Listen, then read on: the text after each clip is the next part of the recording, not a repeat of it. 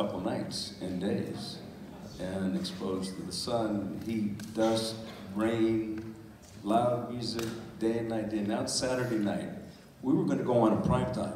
8 o'clock, boom. That was like, you can't get any better than that.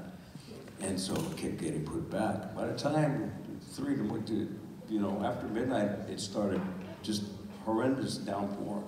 So people went in their tents and their sleeping bags and, you know, they're tired. Got flooded? They're done with it, they're tired. So now just think of, you know, if you're gonna go on, you got your compadres with you and you gotta go perform, but the reality is everybody's unplugged, they're tired, they're beat up, and who cares? And so it was like deeply frightening, and we just kind of, at the end of the day, we kind of looked at each other and says, all we can do is go out there, do what we do, and do it hard. And just kind of like that simple of a thought.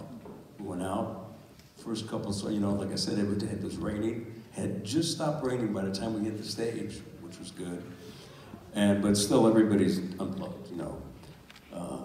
By about the second or third song, they started coming out and kind of getting into it. And third, fourth song, everybody's up dancing, and the rest was history. It's amazing. I mean, there was also